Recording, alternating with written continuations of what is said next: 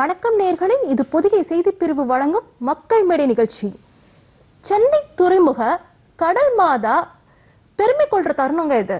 ஏன்னா அவ்வளவு நீரில தத்தி தாவி வளர்ந்து பயணிக்க கத்துக்கொண்ட 3 பேர் இன்னைக்கு டோக்கியோ ஒலிம்பிக்ல இந்திய தாயோட முத்திரையை ஏந்திட்டு போய் நிக்கிற பெருமையான தருணம் இது.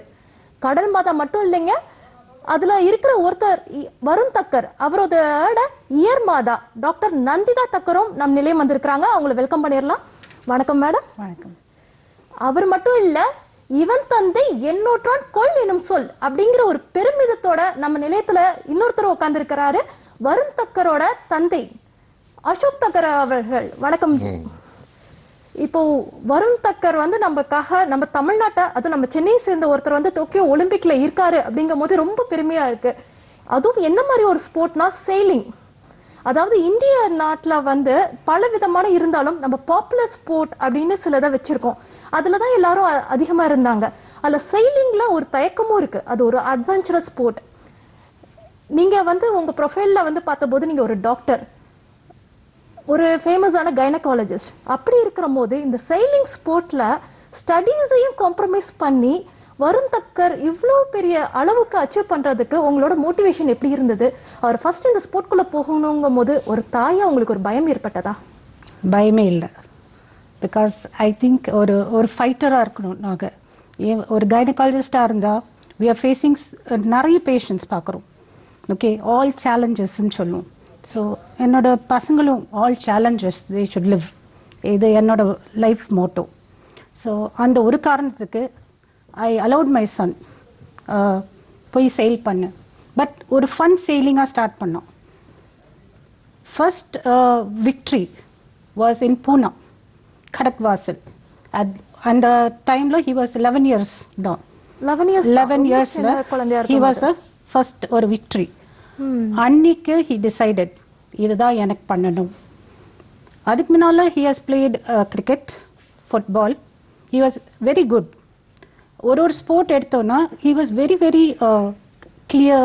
அந்த ஸ்கில்ஸ் அது ஒரு தாயா நான் அப்சர்வ் பண்ணேன், ஒரு டாக்டரா அப்சர்வ் பண்ணேன். ஓகே, ஒரு ஸ்கில் எடுத்து அதுக்கு ஒரு ஆக்டிவிட்டியா கொடுத்து அந்த சைல்டோட எனர்ஜிஸ் அதில் போட்டோன்னா டெஃபினட்டா பேஷன் ஒன்று வரும். பேஷன் வந்தாதான் யூ கேன் சக்சீட். ஒரு வெற்றி இட் இஸ் நாட் ஒரு வருஷோட இது இல்லை. இட் இஸ் 17 இயர்ஸ், 16-17 இயர்ஸ், 14 வருஷம் 17 வருஷம் ஒரு முயற்சியா ஒரு ஸ்கூலா எடுத்துன்னு போயிருக்கான் அவன். Fitness, studies. ஒரு தாயா இருந்து நான் ஒரு டெசிஷன் எடுத்தேன். ஸ்டடீஸ்ல he was not brilliant, not very good ன்னு சொல்லும். ஒரு ஆவரேஜ் ஸ்டூடெண்ட், ஒரு little below average also, I don't mind telling இந்த பாயிண்ட்ல. ஸோ அவருடைய ஸ்கில் என்ன? he was very demotivated. ஒரு டைம் ஸ்கூல்ல போய் டீச்சர்ஸ் முன்னால நின்று உன்னோட பையன் சரியா இல்லை, படிக்கல. அதுவும் நான் ஃபேஸ் பண்ணியிருக்கேன், நிறைய வாட்டி ஃபேஸ் பண்ணியிருக்கேன். அதே சொல்லுவாங்க, why don't you change the school madam அப்படி நிறைய டீச்சர்ஸ் என்கிட்ட பேசியிருக்காங்க. ஏன்னா they want only superstars, academically superstar. But இதுவும் என்னோட சூப்பர் ஸ்டார் தாயா. So when he came to 8th standard, ஒரு 8th standardல NIOSன்னு ஒரு சிஸ்டம் இருந்தது. அது எனக்கும் அவ்வளோ நாலேஜ் இல்லை. 6thல my son told me, அம்மா there is a course like this, open schooling. So அதுக்கு நான் நிறைய, இட் வாஸ் ஆன் இன்டர்நெட், நிறைய படிச்சு அங்கே டீச்சர்ஸ் இருந்தாங்க. So one school really supported இந்த மாதிரி. எஸ், NIOSல ஷிஃப்ட் பண்ணிட்டு it was a big decision எங்களுக்கு. கண்டிப்பா ஒரு கைனகாலஜிஸ்டா இருந்து ஓப்பன் ஸ்கூலிங் ஆப்ஷனை ஸ்டடீஸ்ல ஓட ஸ்போர்ட்ஸ்க்கு ப்ரையாரிட்டி கொடுத்து எடுக்கிறதுங்கிறது நிச்சயமா வியப்பா இருக்கு. ஏன்னா if you read open schooling, அந்த first line is that academy, அது கிரியேஷன் பார்த்தீங்கன்னா it was for ஸ்போர்ட்ஸ்மென். That is one of the lines in NIOS. And the words வாசிச்சப்புறம் I thought, yes, இதுதான் probably என்னோட பையனுக்கு கரெக்ட். Difference of opinion இருந்தது. Even with my husband, there was a lot of difference. அது எப்படி நீ பண்ணலாம்? கண்டிப்பா அவர்கிட்டயும் கேட்டு தெரிஞ்சுக்கணும்னு நினைக்கிறோம்.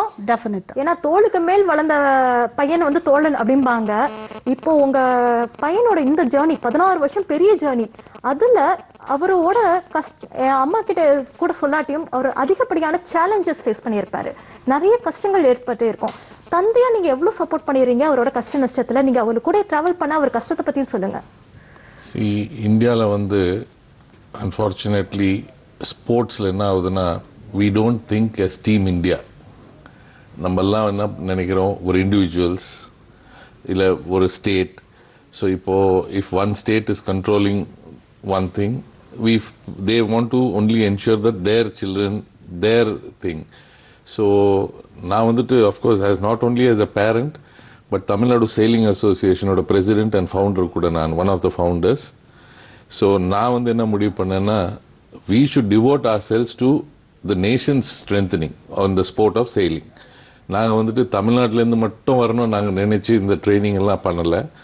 இன்ஃபேக்ட் இந்தியாவிலேருந்து நிறைய பேர் வெளிநாட்டுக்கு போக முடியாது செயிலிங் எல்லாம் பண்ணுறதுக்குன்னு சொல்லிட்டு நாங்கள் இந்தியா இன்டர்நேஷ்னல் ரெகாட்டான்னு ஒன்று 10 வருஷமாக தமிழ்நாட்டில் நடத்துகிறோம்.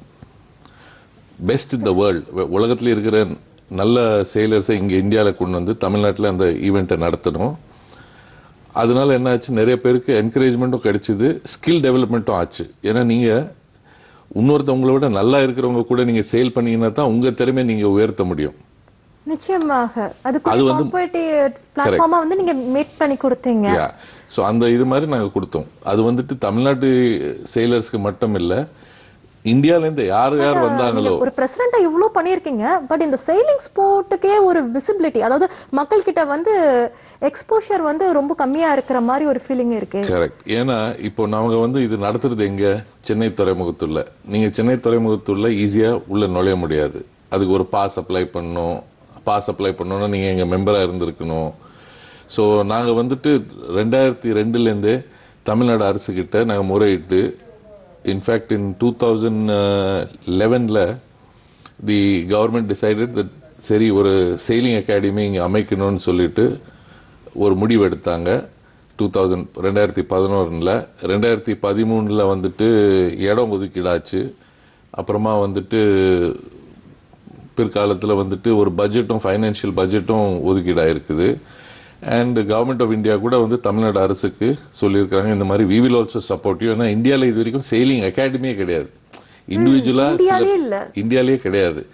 ஸோ ஐ எம் கான்ஃபிடென்ட் தமிழ்நாட்டில் முதல் முறையாக இந்தியாலேயே ஒரு செயிலிங் அகாடமி விரைவில் உருவாக்கப்படும். இன்ஃபேக்ட் ஸ்போர்ட்ஸ் இப்போ இருக்கிற ஸ்போர்ட்ஸ் மினிஸ்டர் கூட என்கிட்ட பேசியிருக்கிறாரு, இந்த மாதிரி நாளைக்கு நம்ம போய் அந்த இடத்த பார்ப்போம், அது விரைவில் உருவாக்குவோம் என்று நம்பிக்கை எங்களுக்கு இருக்கு. ஸோ அது உருவாச்சுன்னா more and more in sailing நம்ம வந்துட்டு இது நிறைய பேர் சாம்பியன்ஸை உருவாக்க முடியும். மற்றது இன்டர்நேஷ்னல் காம்படிஷன்ஸும் இந்தியாவில் நடத்த முடியும். இதில் முக்கியமானது என்னன்னா, செயிலிங் வந்துட்டு விசிபிள் ஸ்போர்ட்டா பண்றதுக்கும் இது ஒரு வாய்ப்பு ஆகும். ஏன்னா இப்ப மரீனா பீச்ல இருந்து எல்லாம் வந்து இந்த ஈவெண்ட் நடக்கச்ச பார்க்க முடியும். அப்போ வந்து இதுக்கு ரெகக்னிஷன் வரும். நிறைய பேரண்ட்ஸ்க்கு வந்து பயமும் உண்டு, கடல்ல போறாங்க, ஒரு பெரிய அட்வென்ச்சர் அப்படிங்கும்போது ஒரு பயம் ஏற்படுது இல்லையா? கரெக்ட், ஒரு பயம் இருக்குது. ஆனா இந்த ஸ்போர்ட்ல பயமே கிடையாது. ஏன்னா boat முழுங்காது, life jacket mandatory. So அந்த மாதிரி இருக்குச்சே வந்துட்டு பயப்படுறதுக்கு அவசியமே இல்லை. அண்ட் நாங்கள் வந்து எப்பவுமே என்ன ஆகும்னா, ஒரு 5 போட்டுக்கு ஒரு போட் ரெஸ்கியூ போட்னு நாங்கள் வைப்போம். ஸோ தட் ஏதாவது ஒரு குழந்தைக்கு வந்து கடலில் விழுந்துடுறான், அவனால் அந்த போட் மேலே திரும்பி ஏற முடியலன்னா நாங்கள் போய் அந்த ரெஸ்கியூ போட்லேருந்து போய் ஆளுங்க அவனை எடுத்து ஹெல்ப் பண்ணுவாங்க. ஸோ அந்த மாதிரிலாம் செக்யூரிட்டி சேஃப்டி ஆஸ்பெக்ட்ஸ் எல்லாம் நாங்கள் வச்சுருக்கிறோம். அண்ட் இது வரைக்கும் யாருக்குமே ஒன்றும் பாதிப்பு ஏற்பட்டதே இல்லை. பல வருஷங்களாக இந்த ஸ்போர்ட் நடந்துருக்கு, 100 வருஷம் மேலே இந்தியாவிலேயே நடந்திருக்கு. ஸோ இது வரைக்கும் யாருக்கும் எந்த பாதிப்பும் ஏற்படல, இனிமேல் ஏற்படாதுன்னு எங்களுக்கு நம்பிக்கை இருக்கு. இப்ப கடலோட பயத்தை பத்தி சொன்னீங்க, எங்களுக்கு செயிலிங்கிற ஒரு ஸ்போர்ட் மேலேயே ஒரு பயம் இருக்கு. ஏன்னா இட்ஸ் லைக் கேட்கும் போதே ஒரு எலைட் குரூப் வலியவர்களுக்கான ஒரு விளையாட்டு மாதிரியே ஒரு ஃபீலிங் கொடுக்குது. இதை எளியவர்கள் அதை அசஸ் பண்ண முடியும். இப்போ நான் சொல்றேன், இன்ஃபேக்ட்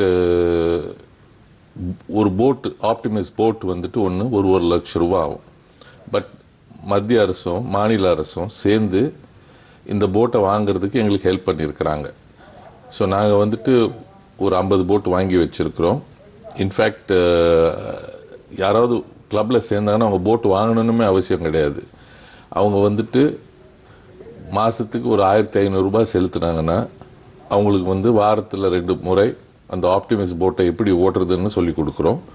ரெண்டாவது வந்துட்டு காம்படிஷன்ஸ்க்கு முன்னாடி ஒரு கேம்ப் மாதிரி நடத்துவோம். ஒரு இந்தியாவோட நேஷனல் காம்படிஷன் நடக்குது, அப்போ வந்துட்டு நாங்கள் ஒரு கேம்ப் மாதிரி நடத்துவோம். இப்போ ஹைதராபாத்ல நடக்குது, பாம்பேல நடக்கும், தமிழ்நாட்டிலேயே நடக்கும், சென்னையில். அப்போ அந்த கேம்ப்ல வந்து நாங்கள் அக்ரெசிவா ட்ரெயின் பண்ணுவோம். எல்லாருக்குமே அசஸ் கிடைக்குங்களா? ஸோ யார் யார் சேலர்ஸ் இருக்கிறாங்களோ அவங்க எல்லாருக்கும் நாங்கள் வாய்ப்பு கொடுப்போம். அப்போ வந்து போட் அவங்க வாங்கணும்னு அவசியம் கிடையாது. பட் ஒன்லி திங் என்ன ஆகுதுன்னா, இங்கேருந்து நாங்கள் போட்டுங்களை வந்து பாம்பேக்கு எடுத்துன்னு போகணும். மற்ற ஸ்போர்ட் மாதிரி கிடையாது, ஒரு ஷூ இல்லை ஒரு பேட்டை தூக்கி நம்மளால போயிட முடியாது. போட் வந்து லாரியில் தான் போய் ஆகணும். So all that somehow we raise sponsorships, we ask people for funding and all that, and we are managing it. And Tamil Nadu government has assured us full support, and I'm confident that in the coming years, Tamil Nadu will see more and more people getting into the sport of water sports and more into sailing and all that. கண்டிப்பா ஒரு தலைவர் அவர்கள் அப்படின்னோடனே அவரு வழியா வந்து எப்படி நான் எளியவர்களும் அதுக்குள்ளார்க்க வரலாம் அப்படிங்கறத அவர்கிட்ட இருந்து கேட்டு தெரிஞ்சுக்கிட்டோம். மேடம் உங்ககிட்ட இருந்து ஒண்ணு, இப்ப வருண் தக்கர் சாரோட என்ட்ரியே வந்து ஒரு பில்லரா நீங்க தான் இருந்து அவருக்குரிய கேட்வேயை அமைச்சு கொடுத்துருக்கீங்க. ஒரு பெரிய ஸ்ட்ராங் லேடின்னு அதுலயே ப்ரூஃப் பண்ணிட்டீங்க.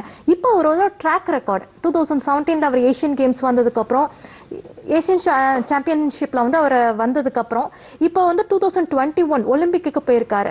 அதுல உங்களோட சப்போர்ட்டிவ் அவரோட ட்ரைனிங் ஃபேஸ்லயும் சரி, ஏன்னா இது மெரைன் இன்ஜினியர்ஸே வந்து 6 மாதம் கடல்ல இருந்தாலும் மிச்சம் 6 மாதம் வந்து நிலத்துல இருக்கணுங்கிறது ரொம்ப விரும்பப்படும் போது டெய்லி அவர் ட்ரைனிங்ல கடலை பார்த்துட்டே இருக்கணும்.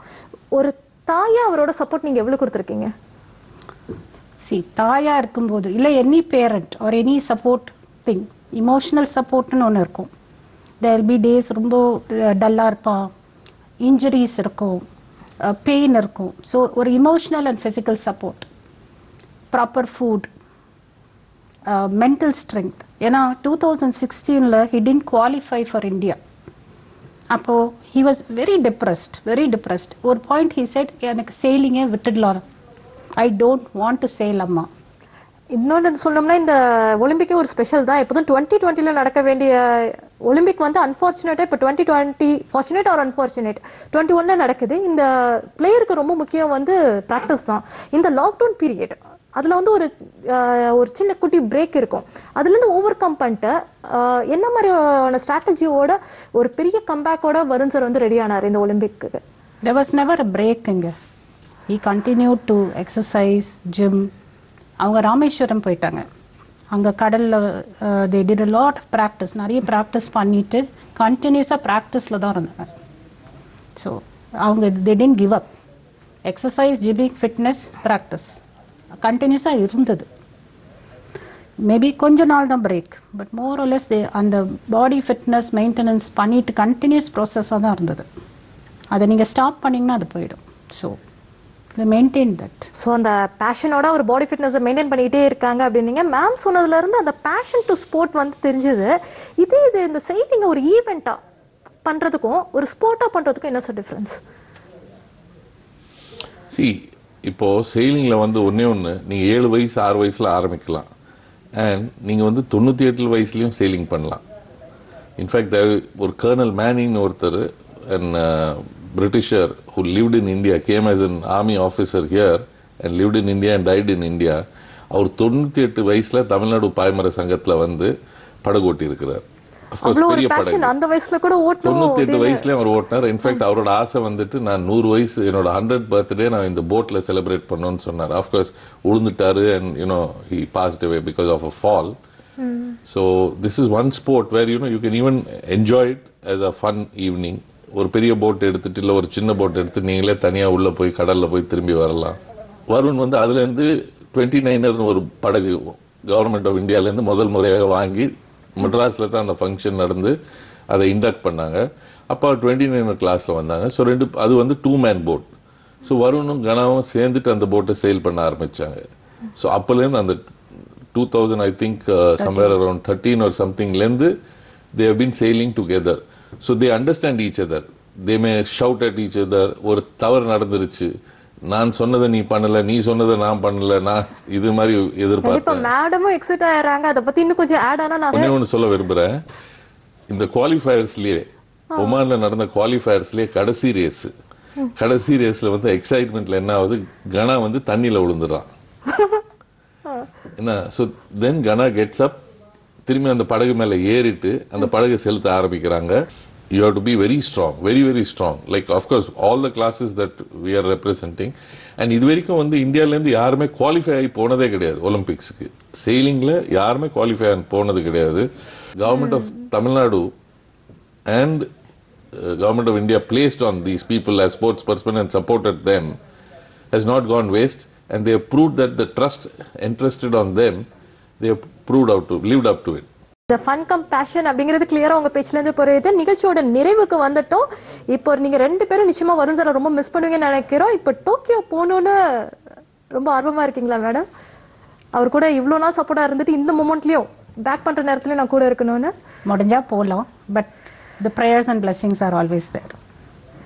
ஏன்னா வருண் பொறுத்த வரைக்கும் he likes it quiet. அவனை மென்டலா யாரும் டிஸ்டர்ப் பண்ணக்கூடாது.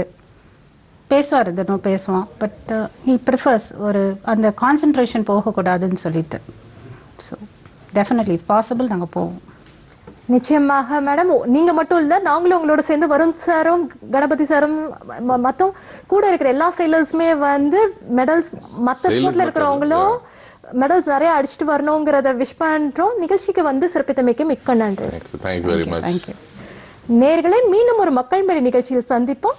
நன்றி, வணக்கம்.